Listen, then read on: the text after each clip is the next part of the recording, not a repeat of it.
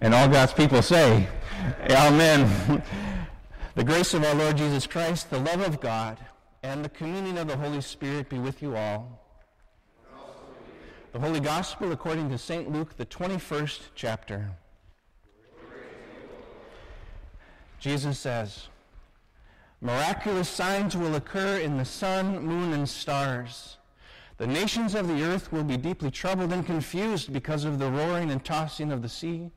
People will faint as they fearfully wait for what will happen to the world. Indeed, the powers of the universe will be shaken. Then people will see the Son of Man coming in a cloud with power and great glory. When these things begin to happen, stand with confidence. The time when you will be set free is near." The Gospel of the Lord. Praise to you, O Christ. Please be seated.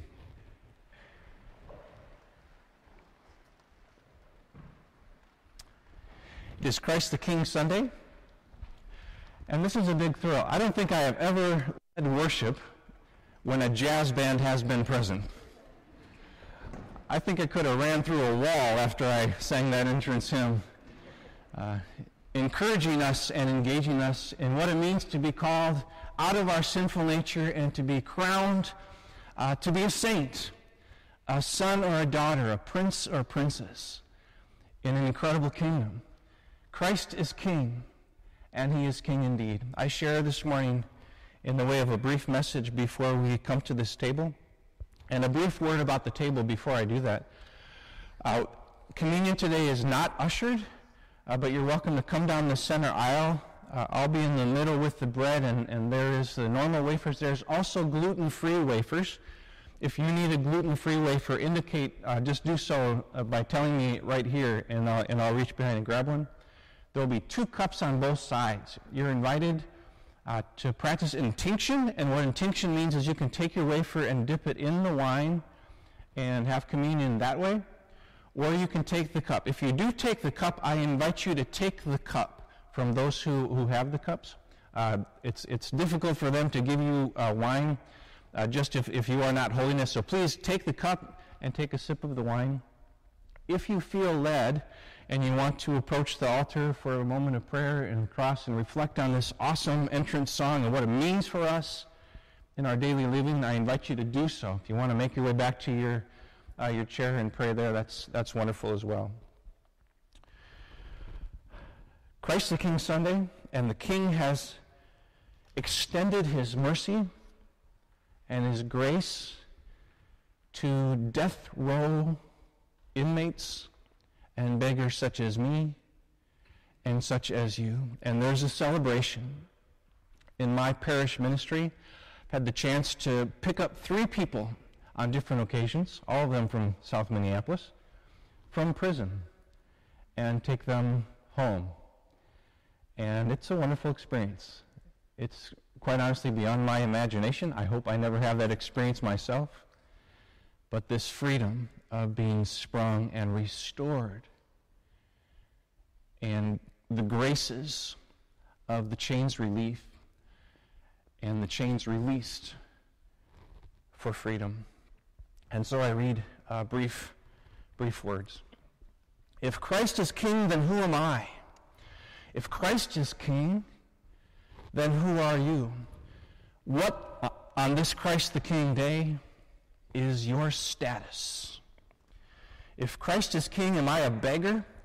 Am I a foreigner?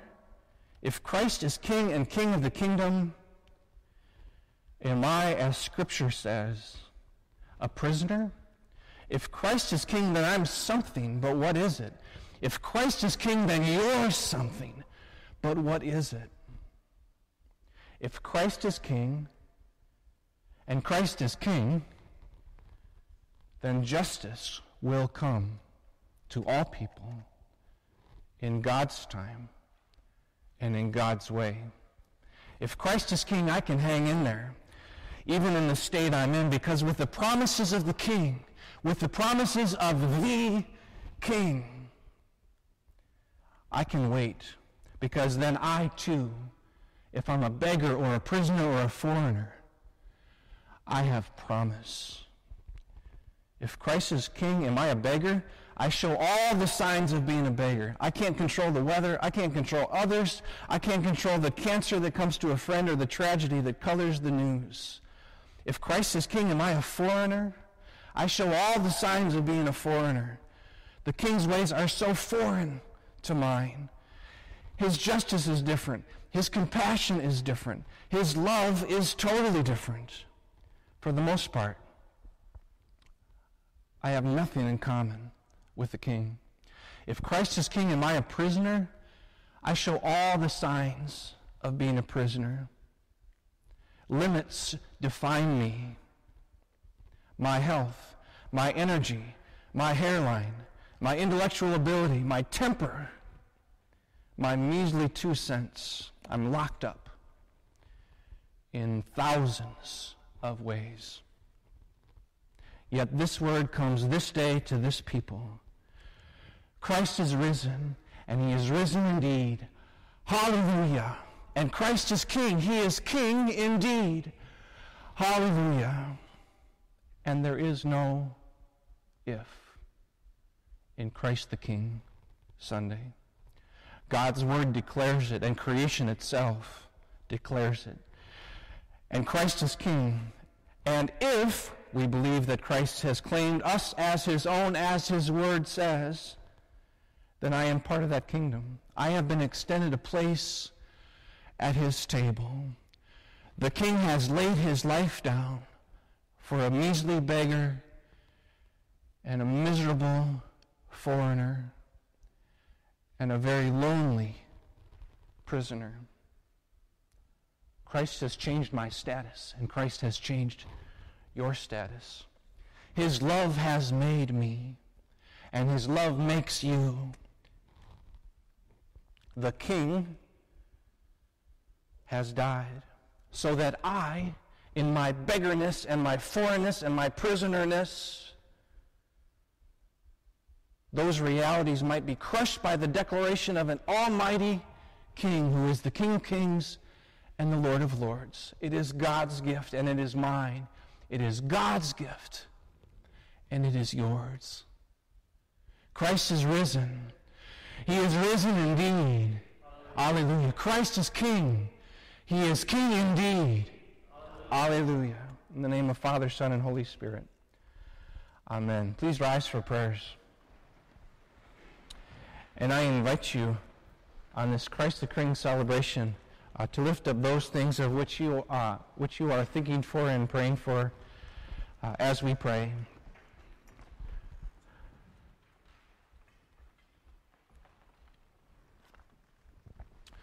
Let us pray. Lord Jesus, we pray for those on this week as we are emphasizing at Concordia.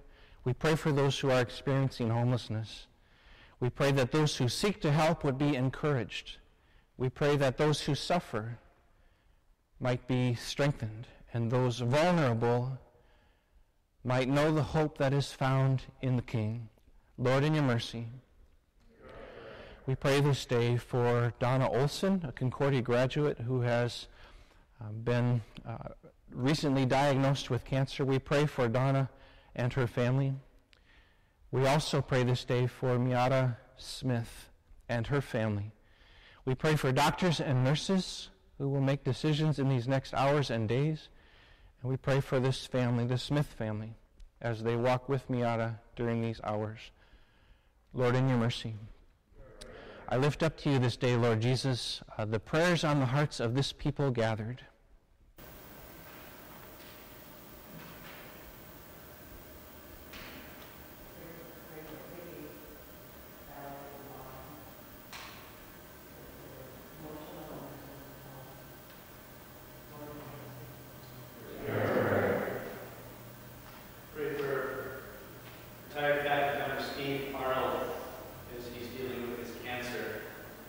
Diagnosis and surgery. Lord, in your mercy,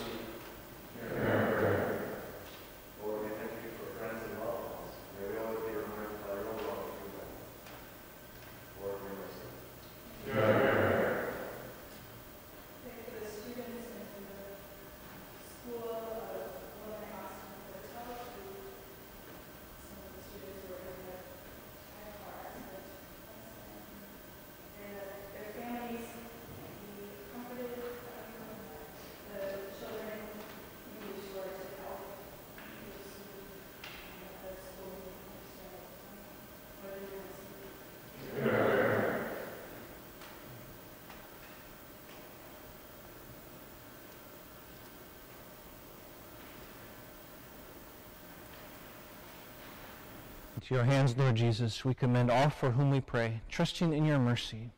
In the name of Jesus we pray. Amen. Continue our liturgy as printed. The Lord be with you. Lift up your hearts. Let us give thanks to the Lord our God. It is indeed right and salutary that we should at all times and at all places give thanks to you, Lord Jesus, who laid down your life so that we, those sinners, would be called saints. Therefore, with angels and archangels and all the company of heaven, we laud and magnify your glorious name, evermore praising you and singing.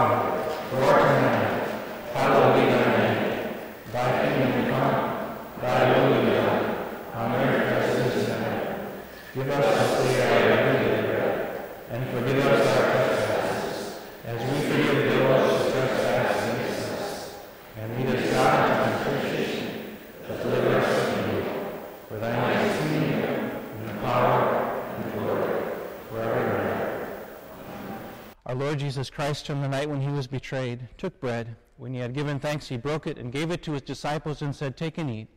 This is my body broken for you for the forgiveness of sins. This do in remembrance of me."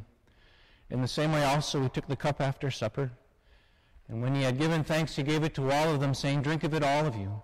This is my blood of the New Testament, shed for you for the forgiveness of sins. This do as often as you drink it in remembrance of me."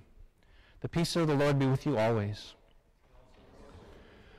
Let's take a moment and exchange the peace of the Lord with one another, and then you're welcome to be seated for the distribution.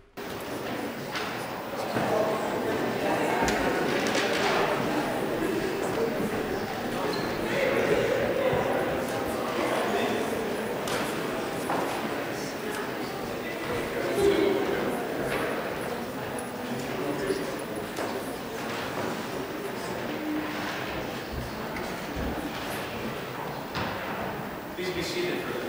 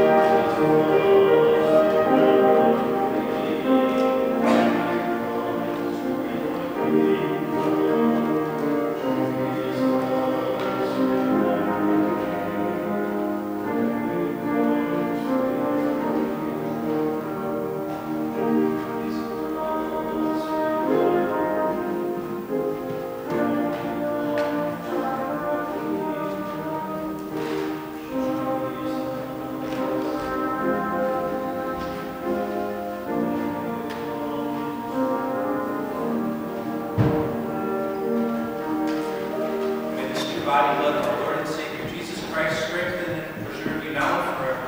Depart in God's peace. May Almighty God, Father, Son, and Holy Spirit, bless you now and forever. Amen. Please rise.